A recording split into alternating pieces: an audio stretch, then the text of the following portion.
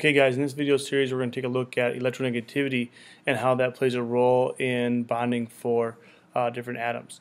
Now first of all, electronegativity, when you talk about that, electronegativity refers to this tendency or this attraction of an atom to gain electrons. In our previous videos we talked about ionization energy, which was the energy required to remove an electron. Well, with electronegativity we're talking about what is that ability to gain them. Okay, so a little quick video here to start this off to talk about what that means in terms of gaining electrons from other atoms.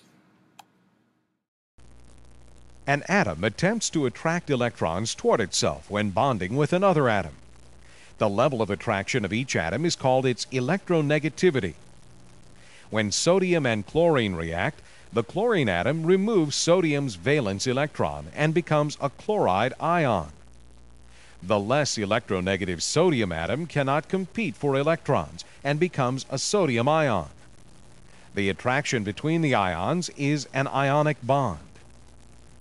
When bonding atoms have nearly equal electronegativities, neither can attract electrons away from the other.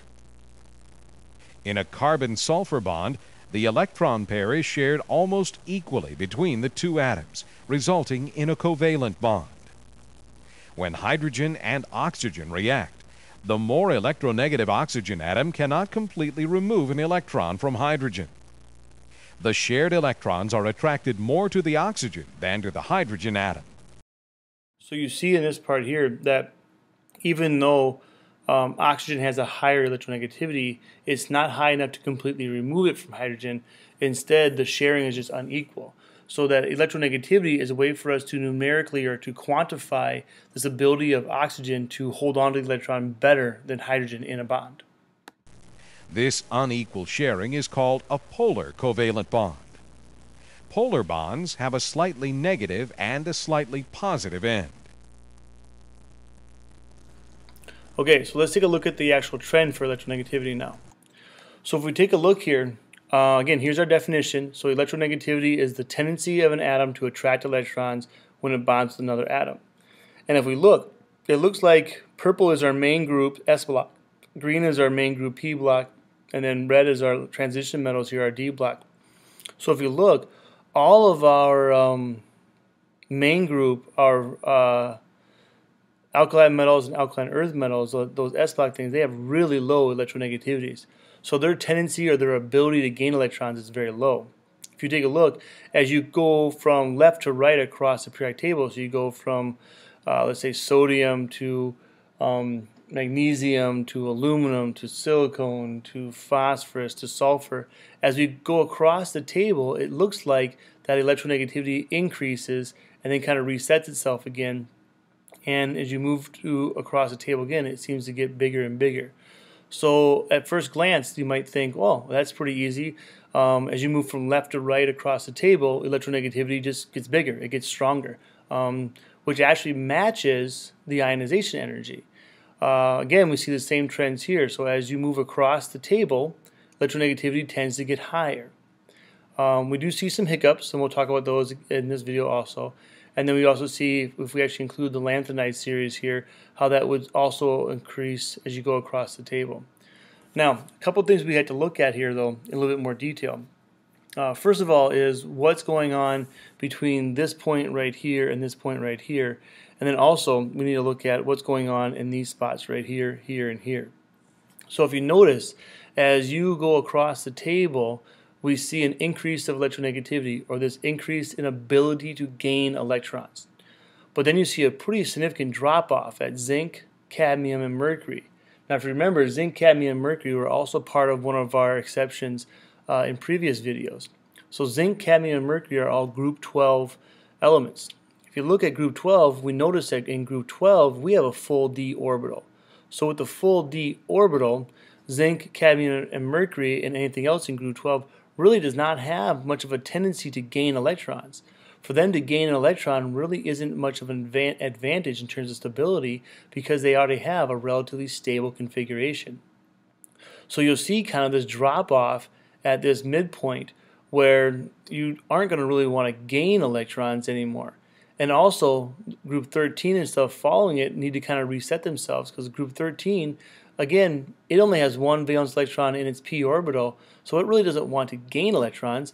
It actually would rather get rid of that electron. So very much like an alkali metal, group 13 elements, which fall right here, so here we have our gallium and indium and thallium, they tend to be very low also.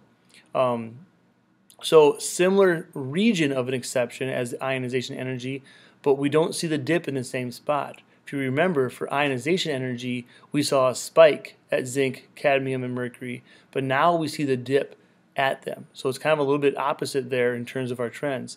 Besides that, that and only one other location, actually electronegativity and ionization energy follow the same trend.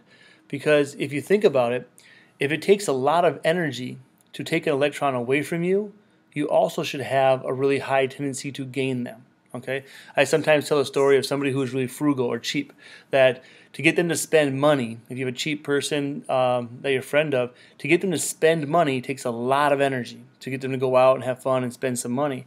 That same person probably has a really strong tendency to make money or gain money. So those trends actually match each other. They're not inverse, they're actually directly related to each other. Where we see a difference here is in group 12 because we get that drop off because of the stability. Now another thing that we notice is there's actually some breaks in this trend where we're actually missing some stuff. So if you look, there is no dot for helium. There is no place for neon. There is no dot for argon. So it's almost like we've ignored the noble gases in terms of electronegativity.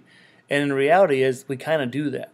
If you think about it, noble gases are stable. They have stable configuration. They don't tend to make bonds. They don't tend to make compounds at all. So when it comes to electronegativity, they really don't have a tendency, or they don't have an ability to gain electrons. It doesn't do them any good. So usually when you see electronegativity, you see that they're ignored or that they actually don't show them on any of the tables because essentially they don't have an electronegativity, or there is no desire to gain electrons here. Okay, so they're kind of like zinc, cadmium, and mercury, but just on a much greater scale in terms of, you could almost say they have zero or no electronegativity because they really don't have a desire to gain electrons. Here's another spot where we see that electronegativity and ionization energy are very opposite, because helium would have an extremely high ionization energy because it does not want to lose electrons, or it takes a lot of energy to get rid of them, but also because it's a stable atom, it doesn't want to gain them either. So at these places of stability, zinc, cadmium, and mercury, and especially at the noble gases, is really where we see that break or that change in our trends. Besides that, electronegativity and ionization energy actually match trends fairly well. I kind of like this graphic here. It kind of shows an idea of a visual to help us out, where we have really low electronegativities over here. Cesium being a very big atom, having a very low ionization energy, we would also expect it to have a very low electronegativity. Where we go way over here with fluorine being our most electronegative substance, it's definitely the most reactive of all the nonmetals. Fluorine is extremely small, which means being small, it has a good ability to grab electrons from other things. If you can imagine fluorine colliding with another element, fluorine's nucleus, because it's one of the smaller atoms, is actually very close to its outer levels, which means when it collides with other atoms, that nucleus might be closer to those outer level electrons of the other substance than that substance's own nucleus. So essentially fluorine has this really great ability, or actually the best ability, to gain electrons from everything. Then oxygen, then nitrogen, and chlorine, and so forth. So this corner over here where you have really strong electronegativity is also where you're looking at your smallest atoms. Now, of course, we exclude helium and neon here because those are noble gases. Okay, so again, electronegativity is all about size. If we take a look at our chart, in terms of electronegativity, we tend to increase as we go from left to right, and we tend to increase as we go up. Okay, these values, if you actually want to look at numerical values, if you flip over your periodic table that I gave you, on the back side of that periodic table, there's actually a chart for electronegativity values, because we'll use those numerical values later on in our next unit, actually, when we talk about bonding and covalent versus ionic bonding and that kind of stuff. Okay, for now, we're more interested in the actual trend. So we know that fluorine is the highest, cesium down here, francium, they're the lowest, and we tend to get more as we go across. We have a drop off at 12, and then we rebuild again up to those halogens. And then one thing you can't forget is the noble gases we exclude when we talk about electronegativity. All right, so here's your reason why. Going across a period, the atoms get smaller. Again, it's all about size. So the nucleus is closer to the small atom compared to other large atoms. This allows the protons from the smaller atom to strip the electrons from the bigger atom because of its stronger electromagnetic pull. Going down the group, they get bigger, and secondarily, I'm not sure if that's actually a word or not, but secondarily, there is more electron shielding. So because you have a big atom and more shielding, as you go down the actual periodic table, the ability to gain electrons reduces. Okay, so you want the smallest atoms possible to have the highest electronegativity, excluding the noble gases, of course. Okay, guys, that actually ends the video on electronegativity.